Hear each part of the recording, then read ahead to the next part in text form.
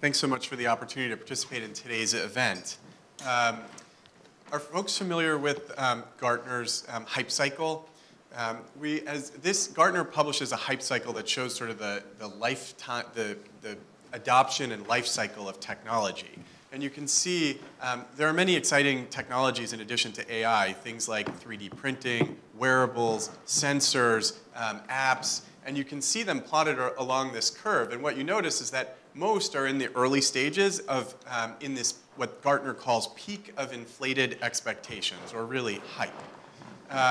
And while I'm a technophile and I like all of those technologies and would love to see them all applied to health, what we're really trying to do with these technologies is help address and improve the quadruple aim: improving overall population health, improving quality and safety, improving efficiency of healthcare delivery, and improving the clinician experience.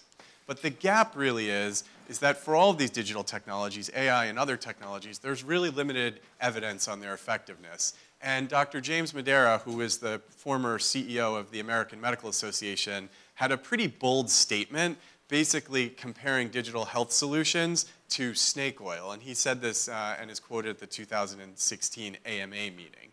And so there is a real opportunity here for us to add evidence, for us to help test and validate and help improve digital health solutions. And my argument is that academic medical centers can have a significant role in helping to advance this. And if you think about academic medical centers, we have expert clinicians, world-class researchers, we have rich data sets, and we have a diverse patient base. And when you partner that with other academic collaborators from around the world, industry partners, startups, you form a really rich ecosystem to actually carry out this work. And at the Brigham, about 5 years ago, we saw a need to help fill some of these gaps, and we established the Brigham Digital Innovation Hub. The overall goal of the iHub is to really drive more efficient, patient-centered, efficient, and safe care through the use, development, evaluation, and commercialization of digital health solutions. And really, we do this through three functions. The first is to build a culture of what digital health can do. And that is through, we hold educational events, we hold hackathons and shark tanks, really trying to build the knowledge base and culture.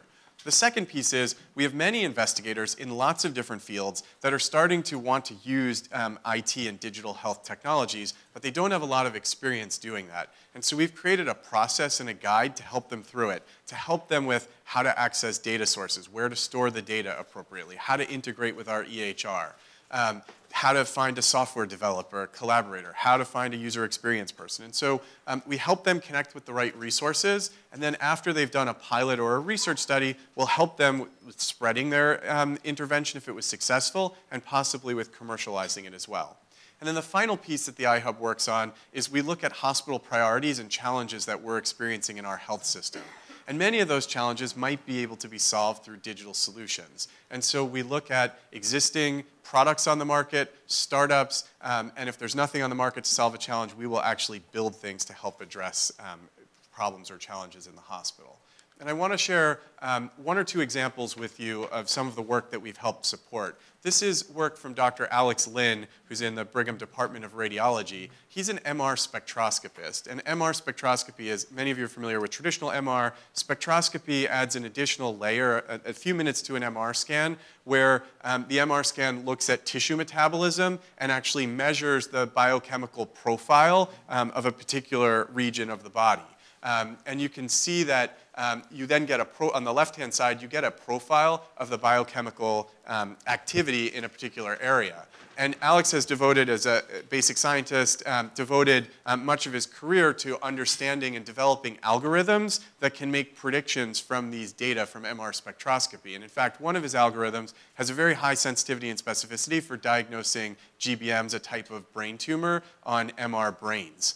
However, the way that Alex and his lab work is they take the data, it takes about 3 days to process the data in his lab, and then he provides it back to the clinicians. And so he worked with iHub to design a front-end interface for radiologists at the point of care so they could use the algorithms, the AI algorithms that he and his team are building and validating at the point of care and actually take that decision support and apply it to the patient in front of them.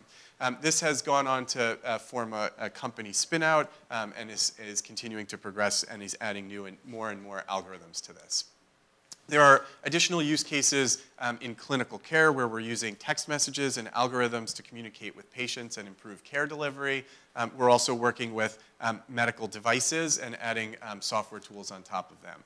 This is work that a large team contributed to. I just want to thank the iHub team that makes this possible. And then I want to finally echo a comment that Ashish started with, which is digital is at the base of everything we are going to do going forward. It's a part of everything for health.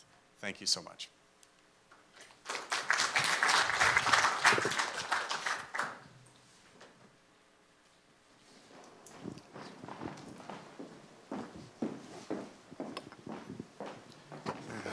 Oh, very great presentation, Adam. And I really wish to, you just said to build, we need to build a culture of digital health. And when I look, most of the work on AI has been projected to solve problems in developing countries. And do you think that AI can be a sort of distraction to most of the countries in the developing world where people still struggle with the very basics issues? I listened to Mehta last time at Columbia University, where he cited always trying to get to the roots of issues to handle them. We have in Cameroon, there was a situation where a young Cameroonian engineer developed a cardiopath, which could help, diagnose cardiology problems in remote areas and transfer the result directly through mobile technology to cardiologists in the big cities so they could do the interpretations. Government invested money. Most of these cardiopaths were sent to remote areas, but the nurses were not even there to perform just the basics, to put the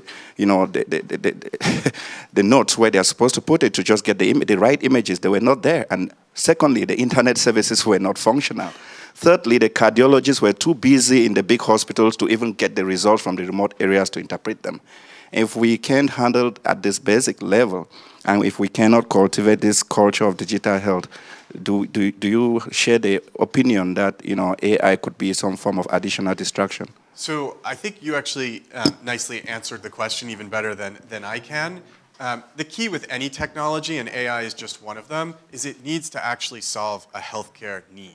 And so the need needs to drive the use of it and not the technology driving the use case the other way around. And so I would argue we need to understand and this is where design thinking comes into play, we need to understand what are the issues and challenges in that particular setting, what are they prepared to, and how can you use a technology to help solve their gap or improve them. And they may not need AI to start. And actually, in fact, they may not need any technology to start. They might need more people, community healthcare workers. There may be other things that we need to invest in before technology, but technology may be part of that solution, and I think that's why we want to bring the right stakeholders together to design the right solution to the problems.